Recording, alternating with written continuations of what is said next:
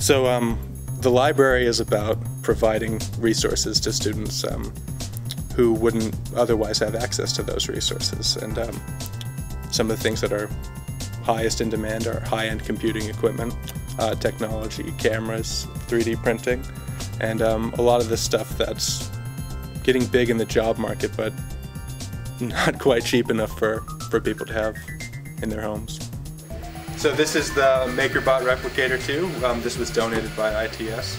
We've got this set up, printing a little vase right now. This is our newer Ultimaker over here. It does most of the same things, but it's a little more exact and a little easier to use.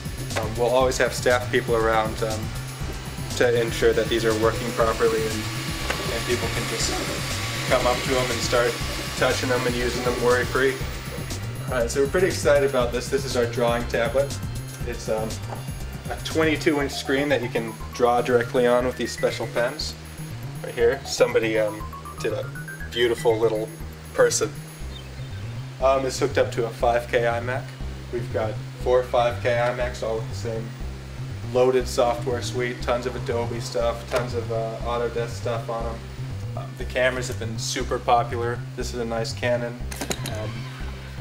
Google left behind all these really expensive lenses, so we ended up buying cameras to go with the lenses. So these are all coming out next semester.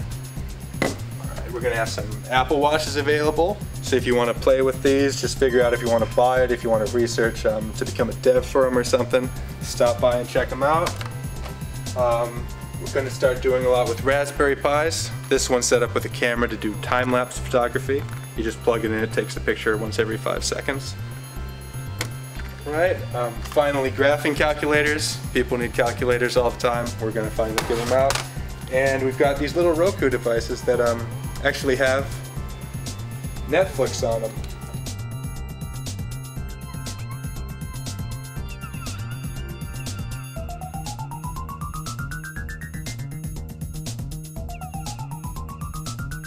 Thanks to everybody who helped make this possible.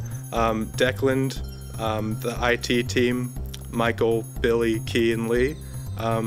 Thank you. It's wonderful.